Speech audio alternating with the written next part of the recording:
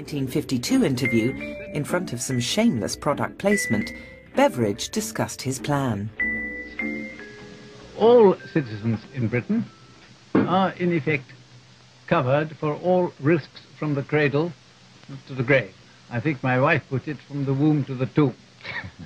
Well, But what's most interesting is that Beverdge himself didn't like the phrase that's become most associated with him. Describing it, you have been talking about what we might call in this country a welfare state. I never use the term welfare state. I believe in welfare, but I believe people ought to get their welfare by a cooperation between the state and themselves, and not from the state alone. What we give to people when they're unemployed or sick or retired is a bare minimum, just enough to keep body and soul together, but not enough for anybody really to be content with. Well, what's to prevent a man from merely staying on the social unemployment insurance system forever?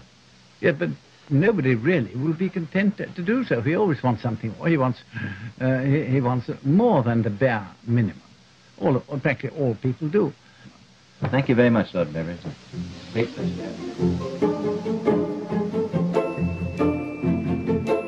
It all seemed so hopeful.